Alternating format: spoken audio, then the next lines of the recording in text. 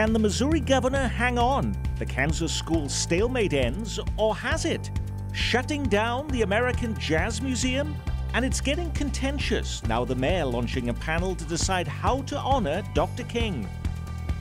Week in Review is made possible through the generous support of Dave and Jamie Cummings, Smithfield Foods, Haas and Wilkerson Insurance, and by viewers like you.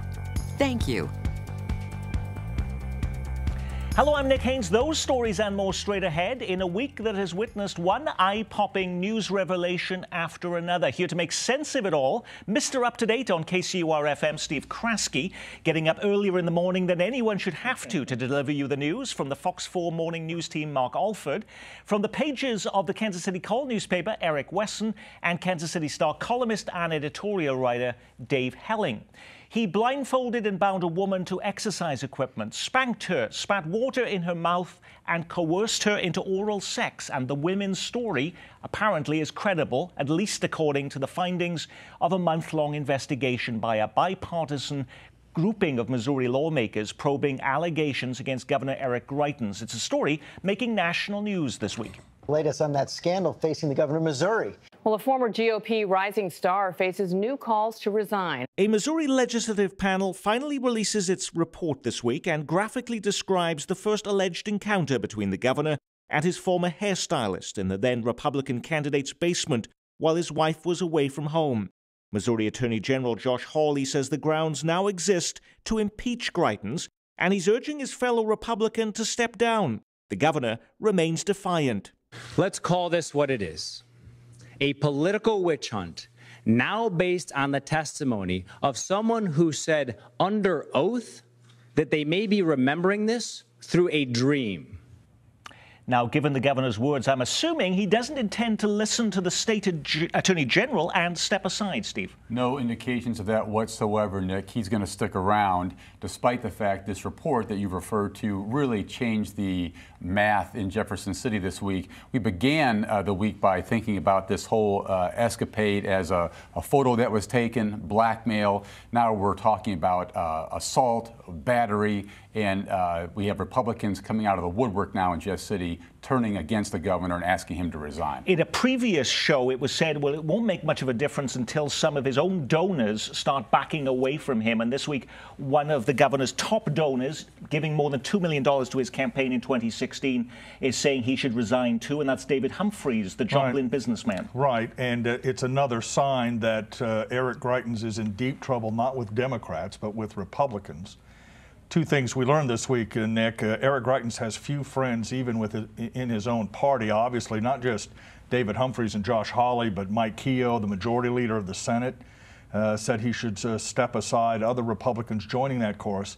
The second thing is there's no political penalty to pay if you're a Republican criticizing the governor. They all came out and said it, and that's so critical in the environment that exists. I know we'll talk a little bit about impeachment here coming up, but the reality is everyone in Jefferson City, with one or two exceptions, hopes the governor resigns because it would spare the state this difficulty and get this behind them. And that's really what a lot of folks are talking about in Jefferson. A lot of these details, though, were out starting in January. Right. What was new? What were the new revelations that make this different this week? I think the new parts that made it really different were that it confirmed through the deposition that it was non-consensual. There was some intimation up to this point that it was a consensual sexual affair before he even started running for governor. That's what Governor Greitens had said. There was no real dispute from the woman's standpoint, and it came out as this account of hers that it was not all consensual. But the report also finds she did have consensual sex with the governor after that first encounter, and that there is actually no physical evidence contained in that report. Does that make it much harder to prove criminally that there was acts taking place when that scheduled trial takes place next month, Eric? Yeah, I believe it is, without the picture. But I think the damaging part is, will he be able to get anything passed, or will the legislature even focus on anything, or will they be dealing with this for the rest of his term in office? But no, I don't think they claim they don't have the picture. They claim it's his word against hers, but I think it's more damaging. That testimony really hurt him. Dave. A couple of things. First of all, the trial in May will not involve these more salacious accusations about assault and battery. That's not part of the charge. The charge is simply taking the picture, invasion of privacy. And it remains curious to me why the grand jury in St. Louis did not bring charges on these other allegations from the woman. Presumably, she told the grand jury the same thing she told the special committee. We'll have to sort of get a better understanding of that going forward. Second, just quickly, it's a 7-member House committee, 5 Republicans, 2 Democrats, all signed the report, all said they found her testimony credible. And when it comes down to a testimony from a victim against someone else, credibility is what it's all about, and that's why that's important. But also reasonable doubt when it comes to the criminal charge of invasion of privacy. If she says in this deposition that she thinks she may have dreamed part of this, I can imagine a first-year law student getting the governor acquitted in that trial for that purpose. You know, but she also said that she had the blindfold on and she saw flashes of light. So because she didn't actually see a phone or a camera, that might be a ground. Lots of words being brought up this week, the I word, the impeachment word, but that's not an easy process, is it? No, it's not an easy process, and it shouldn't be, Nick, but you hear lots of lawmakers talking about it. You need to get 50% plus one of members of the House to launch the process. It then goes over to the state Senate, who appoints 7 distinguished jurists, judges, if you will, to review the case, review evidence. Presumably, they would call witnesses and seek information, too. If 5 of those 7 judges call for impeachment, the governor's out. None of that happens quickly. No, one would assume not. Plus, let's keep in mind the House committee is still at work, taking a look at other allegations involving the governor's charity before he became governor and fundraising lists, that type of thing. That work won't be done for some time.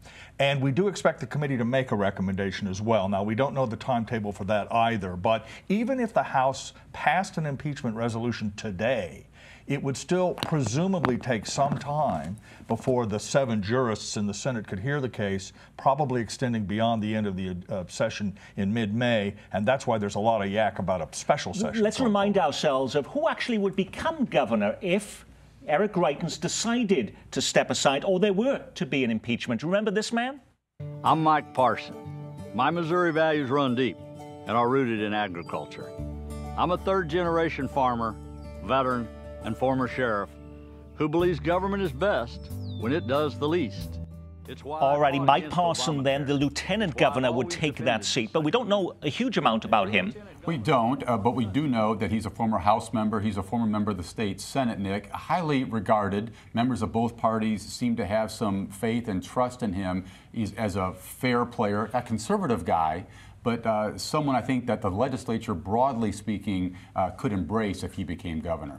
I was just wondering, does he have any allies at all in the legislature? Are you talking about Eric Greitens? Yes, Greitens, because when he starts picking these panels of these judges that Steve was talking about, does he have any allies that would be, well, maybe this is another way to look at it? I don't think he'll be picking those judges. That's a task the state Senate would be involved with, not the governor himself. But in the meantime, you have the governor perhaps having authority over bills getting passed by the legislature, and this incredibly scary dynamic where the governor might say, I'll sign this bill if you can guarantee me support for keeping me in office. That's a dynamic that all Missourians should be aware of and keep watch on going forward. It's worth repeating that criminal charges are accusations, not evidence of a crime, and that defendants are innocent until proven guilty. We discussed it last week. Now is it finally over? I'm talking about the stalemate over Kansas schools. They may not be attracting the lurid and salacious headlines coming out of the Missouri Capitol, but Kansas lawmakers dealing with their own crisis. But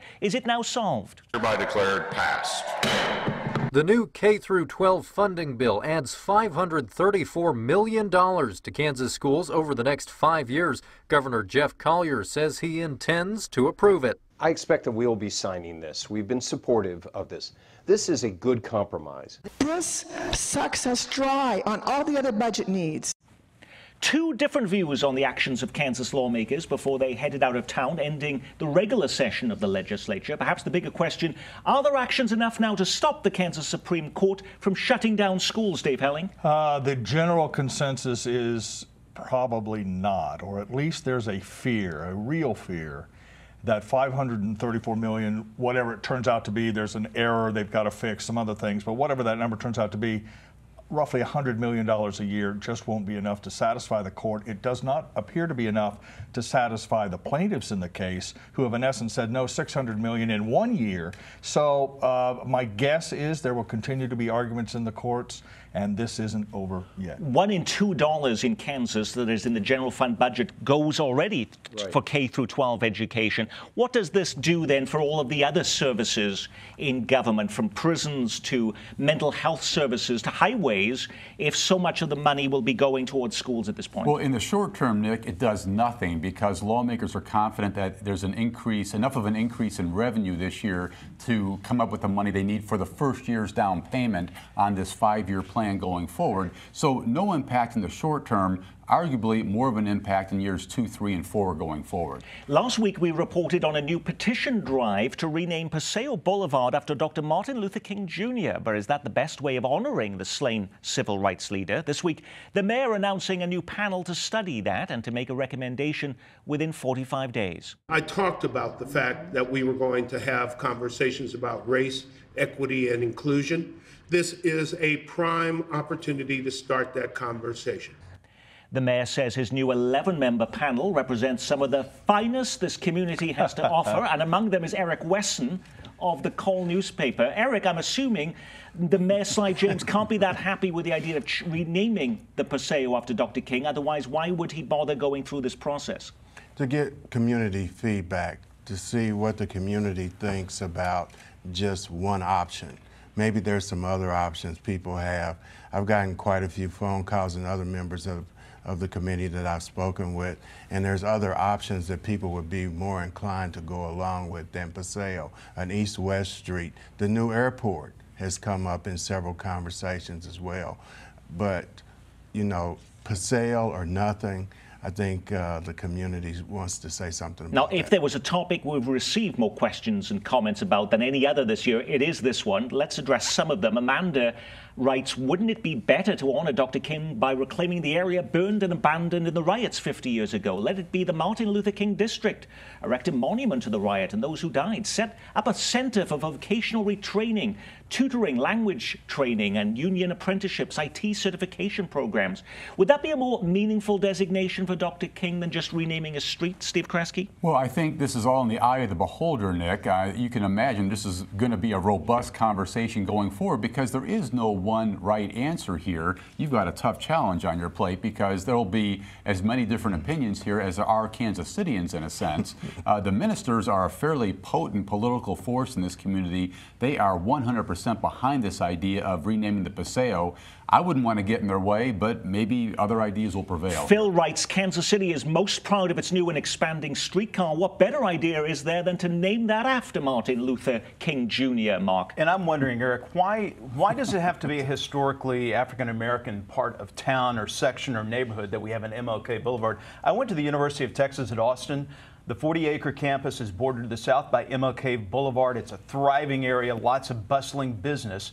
Why not name something as prestigious as Ward Parkway? I mean, MLK was a hero for everyone. Why not honor him in the best way possible by renaming one of the finest streets? As a panel member, Eric is taking your comments and advisement. Is that right, Eric? Dave, to add quickly that the ministers who are behind this effort came to the editorial board before it was formally announced, and I can tell you that we asked them all these exact questions. Why not East-West? Why not Prospect? Why not Troost? Why not something nearer to the plaza, the Volker Boulevard, some other? And they were adamant that they wanted to do the Paseo, and they were adamant that they can collect enough signatures to put it on the ballot. If that's the case, with all due respect to my friend Eric Wesson, whatever the commission comes up with will be opposite to whatever the ministers have said they want to do, and there's a collision there that's almost inevitable. You may disagree with that, but they don't seem like they're willing to compromise on anything, and so I think we've got a real butting of heads. Is there an opportunity, though, for compromise? Shirley writes, there's an easy way to resolve the conflict over whether to rename the Paseo, starting with the fact that the term Paseo Boulevard is redundant in the first place. Paseo means street or byway in Spanish, so let's correct everything and name it the Paseo Martin Luther King Jr. Is that the way to solve it, Eric? I don't know. I don't know. I don't know if there's a right or wrong way to do it. But this is what, and like Dave said, the ministers are adamant about this. They sent out an email yesterday.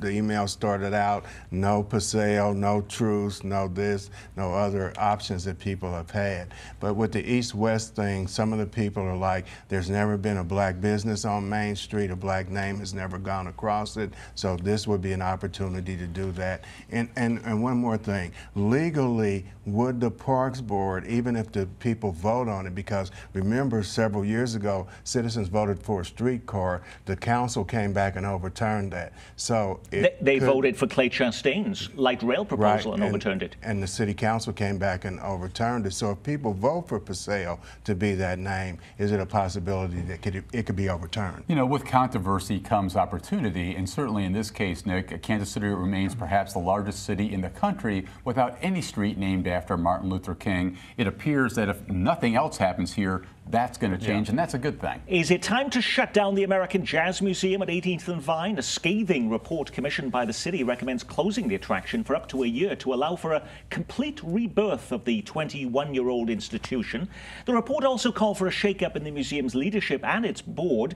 The attraction lost $1 million last year, and it had to be bailed out by the city. What's the museum's response to this unflattering review, Eric? They had a response. They said that they agreed with some of the things that were in the report, but as far as Chepto being replaced, she's there for the long haul.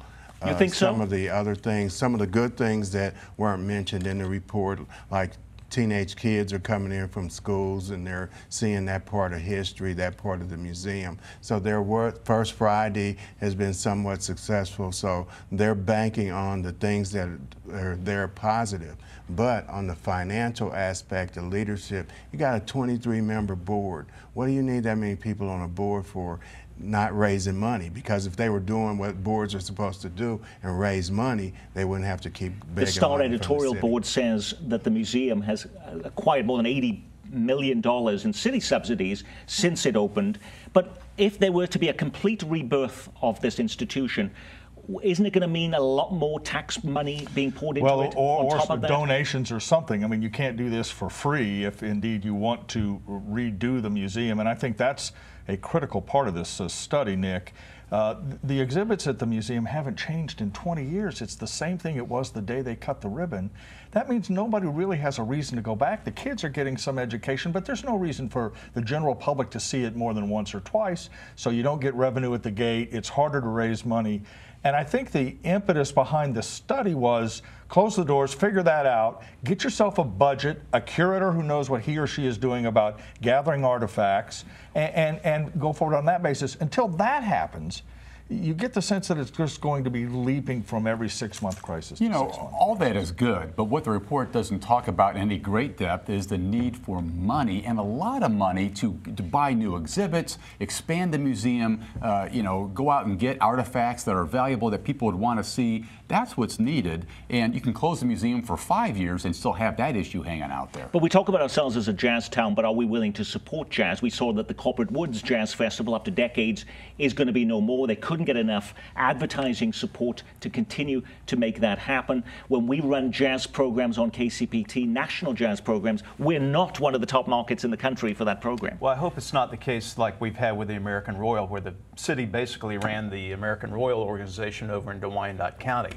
This is part of our heritage. We need to protect it. We need to support it. The question is, how much money do you continue the taxpayers' dollars to pump into an area where people obviously, for whatever reason, are not coming down? We need to spend the money in to get people excited to come down to the area. How much did they pay the consultants to go in and do that?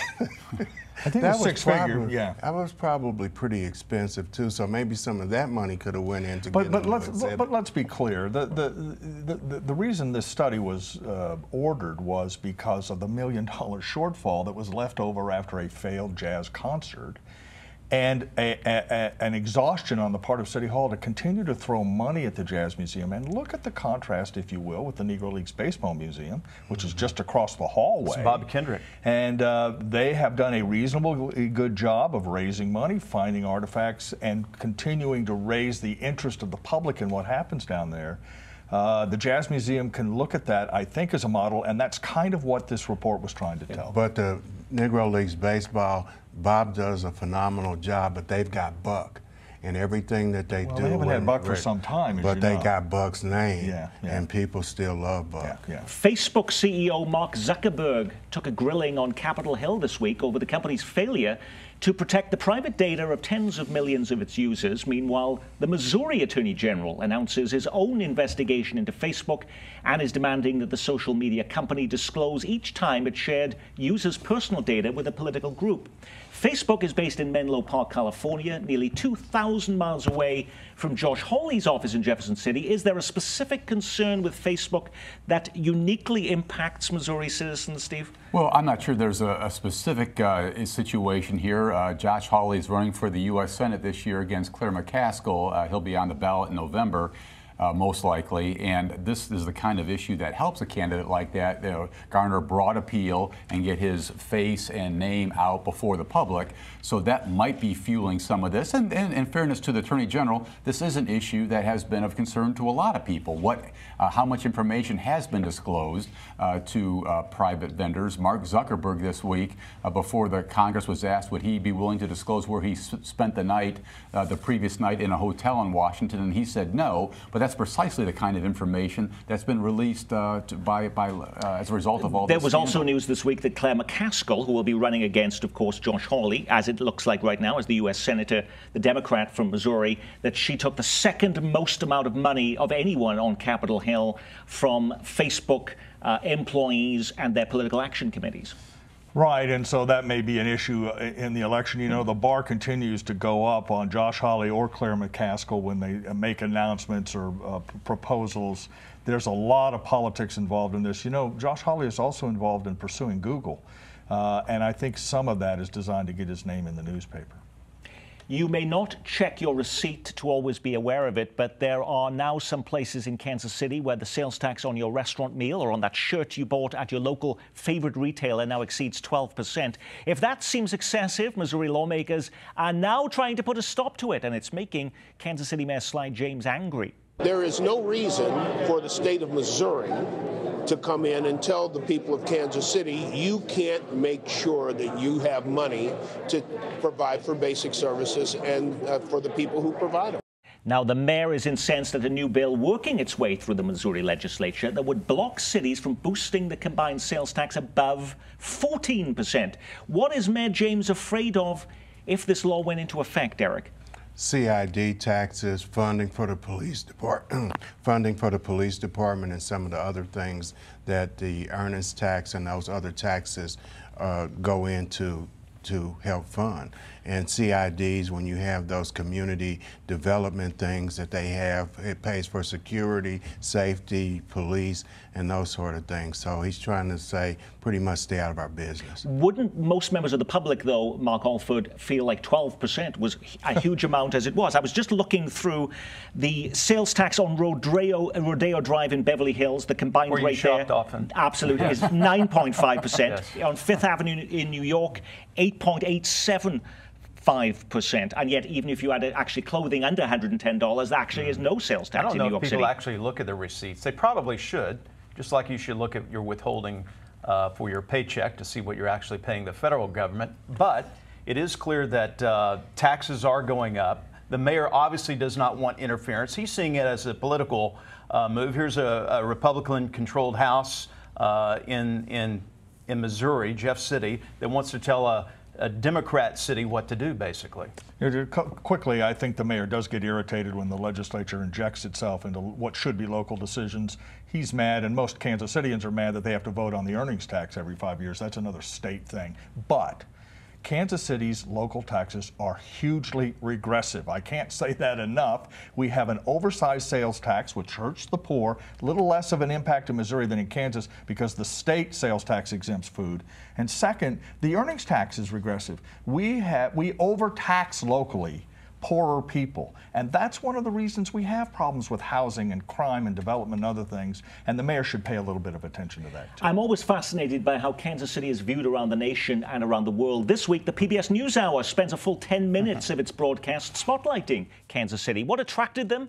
Was it the headlines over the governor, school funding in Kansas, the murder charges in the Schlitterbahn water park tragedy? No, the PBS News crew spends days encamped here to tackle our problem with mental illness. Apparently, the PBS NewsHour spent days encamped here saying 1 in 3 people in Kansas City going through the court system is mentally ill. They'll cuss at me in court. They're saying nonsensical things, and their lawyers like going, I don't know what to do here. And that's sort of symbolic of the entire community. We don't know what to do here.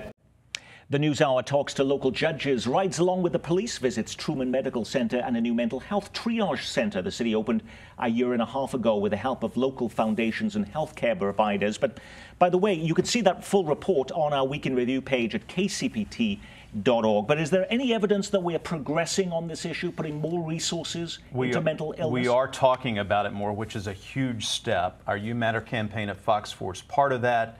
The police putting more efforts and resources into taking social workers and mental health counselors with them on calls. I've talked to police officers and even the chief.